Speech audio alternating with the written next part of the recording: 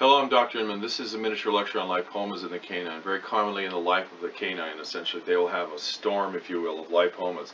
Fatty, well-integrated, non-malignant tumors or growths that occur usually in the ventral aspect of their body, essentially. They can have one that can be really big, or they can have dozens of them.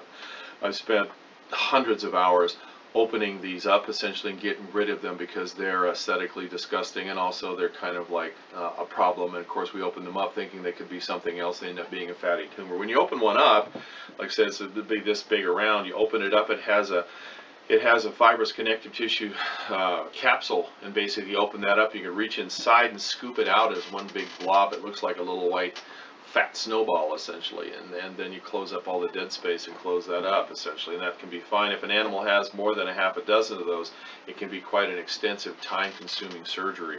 It has been shown that this particular laser, this one for instance, has been able to actually reduce the size of lipomas or fatty tissue in the human being. It requires us to not use a frequency specific, actually no laser frequency at all, just straight laser light, and usually 20 minutes is what it takes before it can start to cause the adipose cells to open up.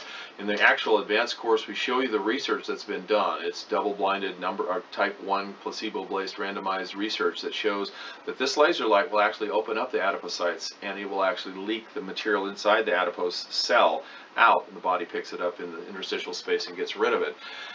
That's the good news. The bad news is that virtually what will happen when we start to laser an animal like this is we can reduce the size of a lipoma to about half, but that's about it. Maybe to a third of its size, but it'll still resume there. And also as it stays there and the animal continues to eat and have the metabolic physiology that it has, it'll build back up again. And so using this therapy, which would require about 20 or 30 laserings of about 20 minutes apiece to reduce the size by about a third to a half, is really not a very good use of time, and also it's too expensive for the client. We do in fact use that when we end up with lipomas that are in an area that are surgically improper or unable for us to get. For instance, a surgery under the armpit that's wrapped completely around the nerves and the blood supply in that armpit is a real classic example. Also in the inguinal area too, or up underneath the neck where we really can't dissect it out effectively. We may dissect as much of that tumor out as we can and then laser the rest of it to try to get it to reduce so it's not causing a problem. But when we have a great big tumor under the armpit or in the groin or up in the neck, it may compromise this animal's motion and also function, so we'll utilize the laser for that. However, the client needs to know that it's going to take a lot of time of lasering, and we can certainly laser this animal with this technology. We can certainly laser this animal with this technology with a double laser approach, for instance.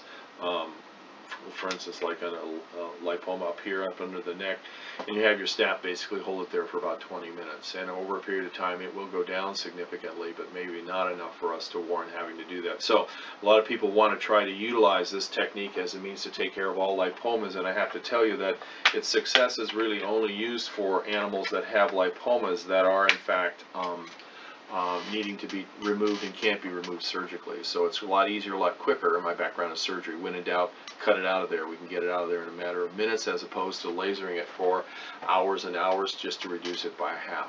This has been a lecture on lipomas, essentially one of the things that we really don't treat very often unless it can't be removed surgically with the laser we've tried essentially. And so if you have any more questions, you can contact me at 888-935-4866. and I'll be able to give you a little bit more information, or you can go to the website vomtech.com and look at that particular area on frequency-specific laser therapy and how it is that we have a complete technology that will show you how to treat the 2,700 disease conditions that we've mapped out and more to come. Thank you very much and have a great day.